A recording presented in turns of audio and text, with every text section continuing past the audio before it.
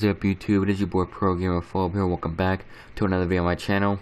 Now today's video is going to be a Rainbow Six Siege video, and basically a channel called Ubisoft US with 1 million subscribers uploaded a video today saying Rainbow Six Siege Chimera, sorry I forgot that wrong, operators gameplay and starter tips, meaning they show the new operators, their gadgets, and how to counter them if you are a defender, and how to use them if you're attacking, or vice versa, via, you know, if it's a defender or attacker or not.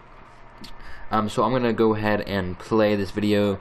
It is 4 minutes and 2 seconds long. So go ahead, enjoy, and until next time, see you guys later, and peace out. There are two formidable new attacking operators in government-issue yellow suits coming to Rainbow Six Siege. Do not be alarmed if you suddenly feel a burst of health, experience drastically reduced recoil, or feel that you can see through walls. It's all perfectly normal for Operation Chimera. These CBRN specialists are at home in both cooperative and competitive situations. They're both rated 2 speed and 2 armor, and they each have 3 primary weapon options to help you play to your strengths. Let's start with Finka, the Spetsnaz specialist who's here to enhance your performance with her Adrenal Surge ability. By triggering nanites in the attacker's bloodstreams, Finka juices her whole team with a veritable pharmacopoeia of boosts and buffs. As soon as the borders of your vision go blue, you'll get a shot of extra health. This HP boost can also revive any teammates that are down but not out, no matter how far away they are.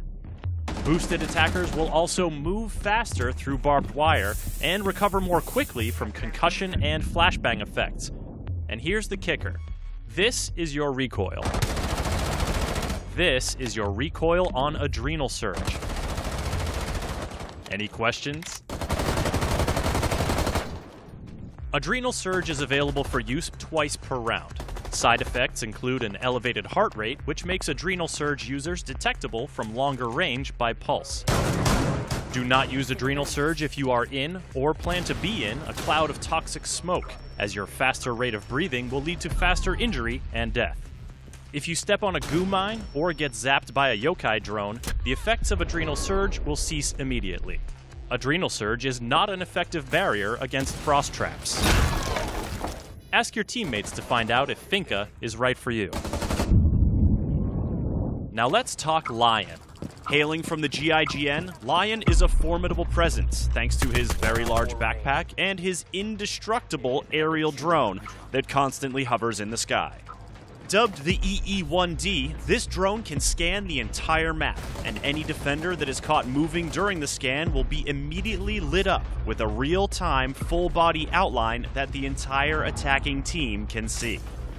Lion takes getting droned out to a whole new level, and he can give the attackers an edge at almost any point in their assault, from dealing with spawn peekers to defending a planted diffuser.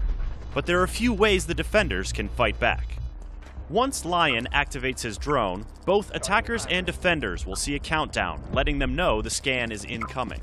When the scan goes live, a visual effect kicks in, and a timer icon appears on screen to show you how long it'll last.